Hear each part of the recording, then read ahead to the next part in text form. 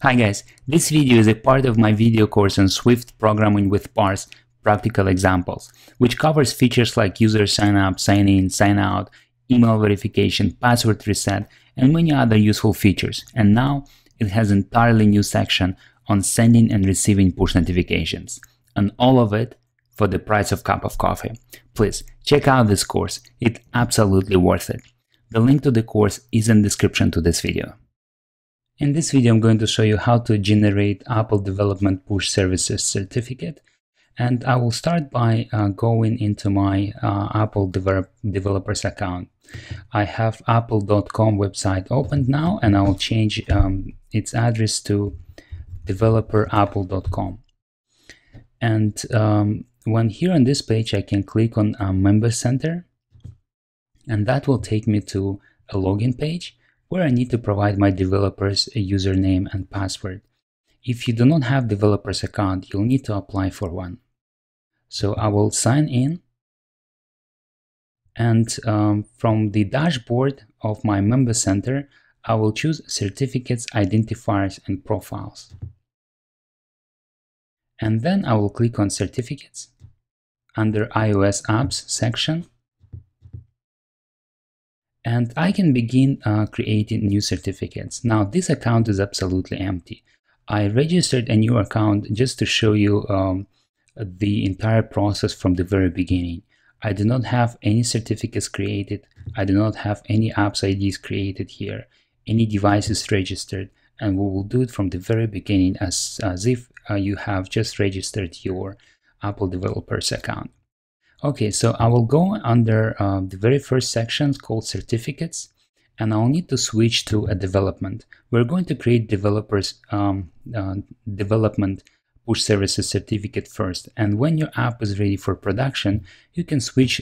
You can come back and create a new certificate for production, and you will need one. You will need a production certificate when you're testing for. On devices, when you're distributing your app to testers as an ad hoc, or when you're submitting your app to the App Store.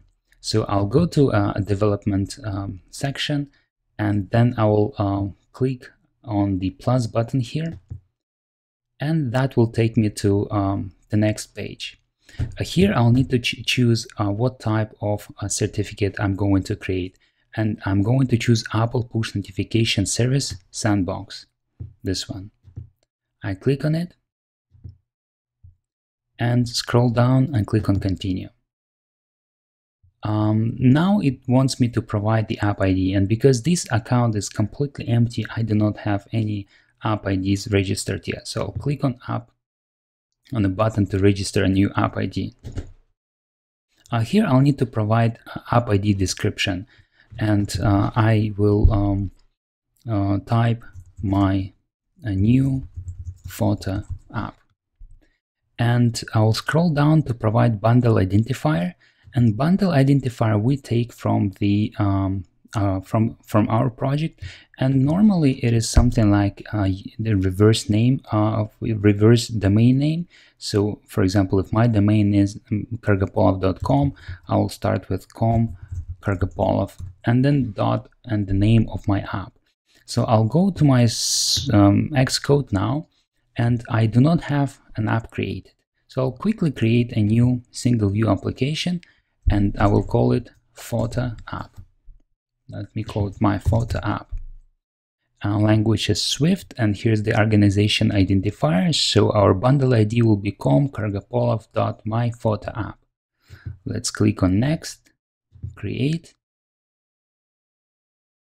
and to find bundle identifier, you can click on the projects on the left side panel, and then click on the targets and click on general. And the very first section here called identity, it will have your bundle identifier. So you want to copy that, or I mean you can copy com domain, and you won't be able to copy the app, but you can type it in. So it's called my photo app. I'll switch back to browser, com Kargapolov my photo app. The bundle ID here on the Apple page and the bundle ID in your project, they must match.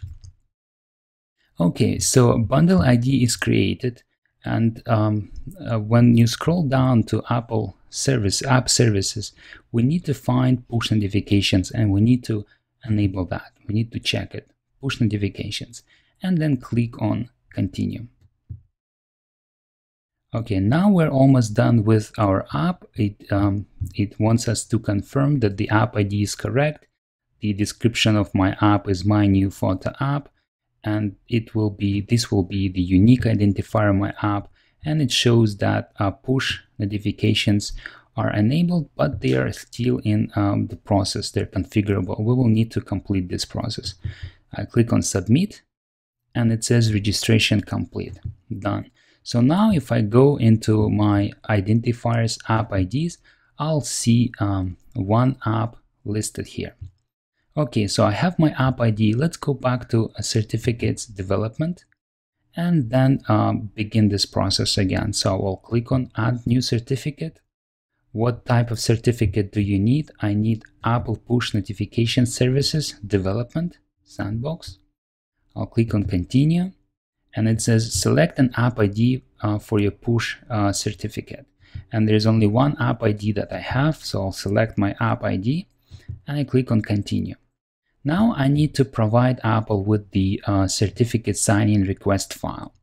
You can read this through, but I will go ahead and do that. So to generate a new certificate request, we will go to keychain access application on our Mac computer, and we will go to keychain access, and from keychain access we will go to certificate assistant, and from certificate assistant we will choose request a certificate from a certificate authority.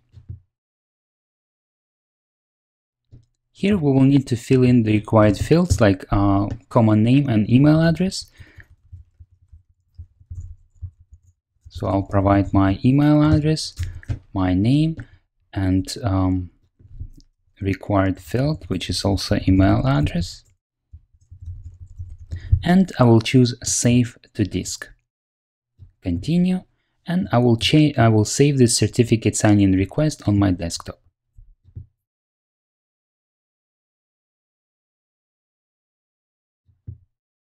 Done.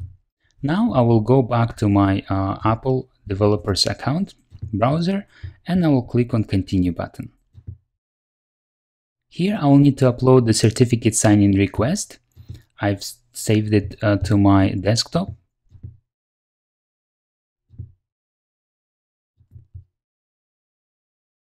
And click on generate button. Now my certificate is ready. I will need to tap on download button to download it to my computer. And I will go to downloads folder and click on the certificate file. That will open certificate file and it will add it to my keychain application. Now I will need to find it under my certificates section, and under my certificates category I'll need to find Apple development iOS push services certificate, which has the bundle identifier of our application. So my bundle identifier was Com Kargopol of my photo app, Apple development push services. So I will click on this, I will do right mouse click on this certificate, and I need to export it to my computer again. I'll choose export, and I'll store it on my desktop as well. I'll give it a name, my photo app certificate, and that's going to be a P12 file.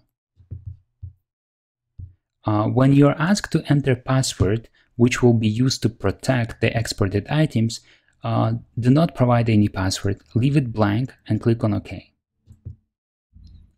The next step is to provide our admin password on our computer, and here I will provide my password, my admin password on my Mac machine, and I'll click on allow. And that will save the certificate P12 file on my computer, and I'm ready to continue.